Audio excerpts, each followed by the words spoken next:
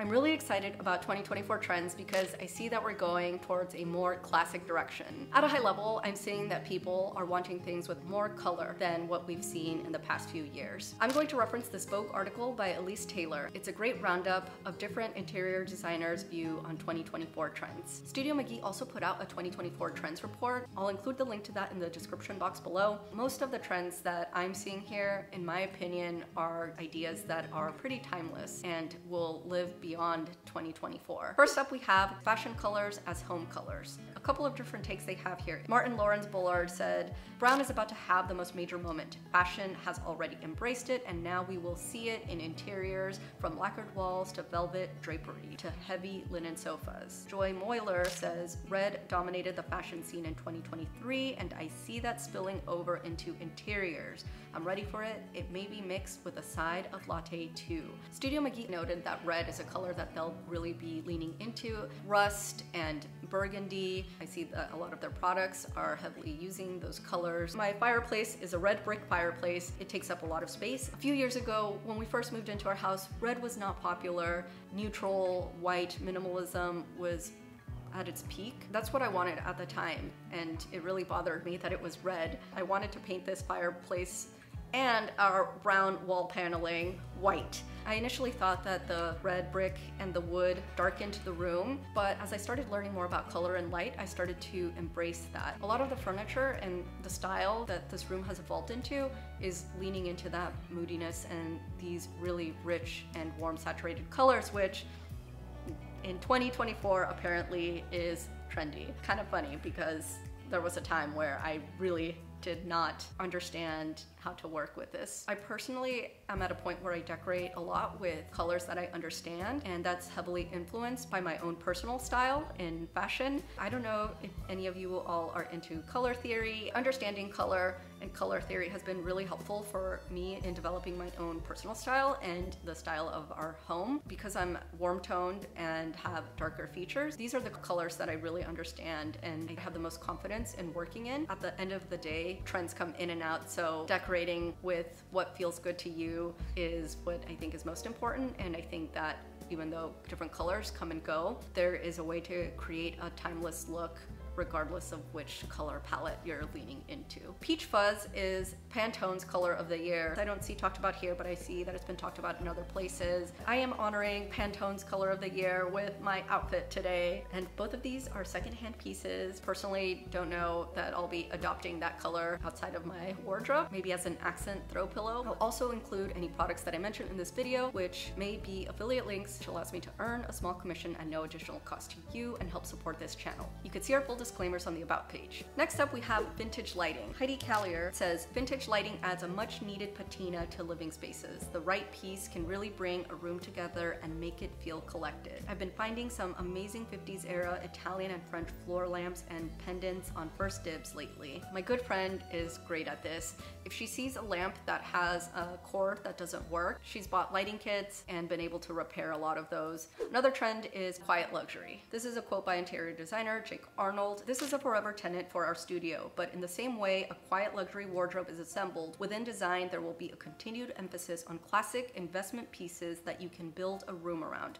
Pieces that are timeless in classic shapes and silhouettes that have many lives and evolve through reupholstery." What stood out to me here is a continued emphasis on classic investment pieces that you can build a room around. My interpretation of classic are things that are tried and true, which doesn't necessarily belong to a specific style. Next up, we have stripes. Heidi Callier says, "Stripes in an over-the-top way, please. I love to see a full dip striped room or a striped tiled shower. Feels traditional and yet modern and so fresh right now." And we see a couple of other designers comment on them as well. Studio McGee actually had a trend called the country club aesthetic, and I think that is a combination of that quiet luxury and these stripes. That is a trend that I also am a fan of in terms of the look. I think it's very clean. Our outdoor space is a more traditional looking space, so if I see the right cushions that have a nice stripe that I like. That's something that I would definitely be up for incorporating into our outdoor spaces. Are any of these trends things that you are really excited about? The color yellow. We are loving a buttery yellow for millwork in a kitchen or pantry. I'm also really feeling that hue for upholstery, particularly in rooms that get a lot of natural light, like a kitchen, sunroom, or outdoor spaces. That was from Arnold. Do any of you decorate a lot with yellow? I use a lot of gold. But if you notice behind me, I have some new art. I'm so excited about this art that I found. Talk about it more probably in another video, but it has some pops of yellow, and if you've been here before, you also know my Jello bowl. It's been a color that I've been enjoying incorporating more in my own homes. At a high level, I think that there's just a lot more color that we're going to see. The next trend we have here is marble accessories. Jenny Kane says, final trend I'm loving currently is the use of stone or marble furniture and accessories, whether it's a marble coaster or tray or even an entire coffee table like our Sir coffee table. I think going beyond what's expected in terms of material will really give your home personality. I am really excited to see if we start seeing some different types of stones being used outside of the travertine that has been more popular recently and outside of a white marble. It'll be really cool to start seeing some other options available at retailers. I have this vintage green blue marble pedestal over here. It is one of my absolute favorite pieces, and it has a couple of little chips, but it's imperfect and I'm totally fine with that. The next trend we have here is dark wood paneled walls, and in this picture I see it's a combination of stained wood and just darker rich woods. Here Robin Standifer says, we're seeing a revival of dark wood paneled walls to create warmth and coziness, typology that instantly takes you from traditional to modern. I'm all about using natural materials and things that are biodegradable and just more sustainable. I think that we feel a deeper connection to those things also. The next trend is one of my absolute favorites, which is local makers and design. Here Vicky Charles says, my favorite interiors are those that connect me to the place I'm in. Often this is through local craft and materials. When you're drawing on the local vernacular, you're drawing on centuries of experience of what works in that particular area, and it's reflected in the materials. Reclaimed wood floors will never be wrong, along with respecting heritage, architecture, and the hand of the maker in the work. I'm so excited about this trend. As I mentioned, when we first moved into the house, I wanted to paint this brick and our wood paneling, just change things to the house that I'm so glad my husband convinced me not to change, that I have intact today and that I appreciate so much today. I can't imagine if I would have painted this beautiful redwood, these long runs of old growth redwood. If you've been here before, you also know that I am a fan of getting art that is made by local artists, and I'm a big fan of finding vintage art made by artists who are from the area. I was born and raised here in the Bay Area in California, so finding pieces by California artists is something that is very special to me.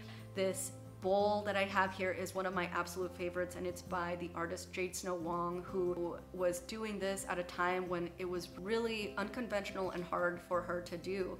I managed to find 2 of her bowls over the years, and they are something that I treasure so much. How they said it here, my favorite interiors are those that connect me to the place that I'm in. That's something that speaks to me so much, because like that, the bowl, this painting that is made by another California artist, and these bowls that I have that are made here in California, those are all pieces that are so special to me because they feel like they're from home. Another trend on this list that was really exciting for me to see also was one-of-a-kind pieces. Jeremiah Brent says, embracing the artisan. There's been such a movement in celebrating handmade and one-of-a-kind pieces. Pottery, dishware, and art add such a bespoke feel. I call these pieces the last layer when we're accessorizing a new space. This one also really speaks to me. You know that I collect crystal glass, Waterford. I've been getting into art glass that is more colorful as well. Buying something that is handmade from an artist is something that is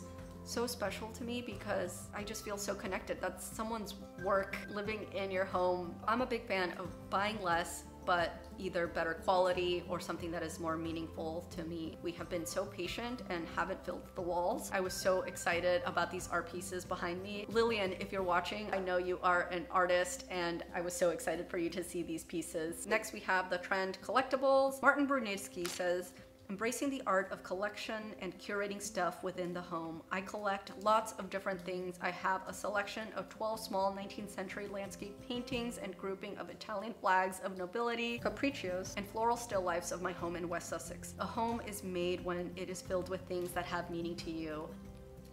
That's exactly what I was just describing, and in my opinion, it's so true. Being intentional about the things you bring into your home and that they have meaning is super important to me. So the next one here we have is China pantries.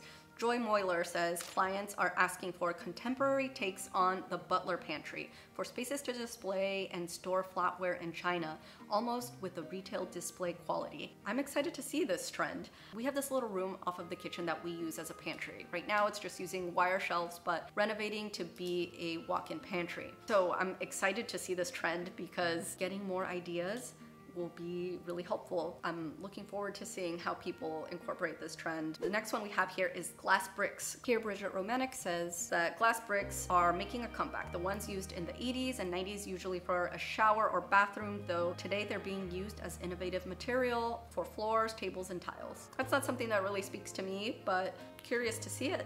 Futuristic materials. Contemporary pieces and fixtures developed with innovative materials like recycled plastics and fibers grown from fungi will continue to break through the noise. That was from Kelly Worsler. Yeah, I'm excited to see where we go with new materials that are being used and hope that they will be eco-friendly. So some things that were mentioned that were out: mid-century modern angular design and ivory boucle pillows are out according to that list. And there were a few more things. I wanted to call that out because I think it's helpful to be aware of that, what's popular and what's trendy, but for that to not impact your own personal style. To me, what's going out is an opportunity to look at the inventory that's out there and try and get a deal and incorporate something that can fit into your own style. My home was built in the 1950s. That's the predominant style of my home. So I'm going to continue to have mid-century modern pieces in my home. Right now, the secondhand market, Facebook Marketplace, Craigslist, Nextdoor is flooded with gray furniture. I got these swivel chairs for $300. I plan to keep an eye out for mid-century modern furniture and gray pieces if I feel like I can incorporate them into my overall style. I hope you all enjoyed this video. Please give it a thumbs up if you found value in it. I will see you all at the next one. Thanks so much.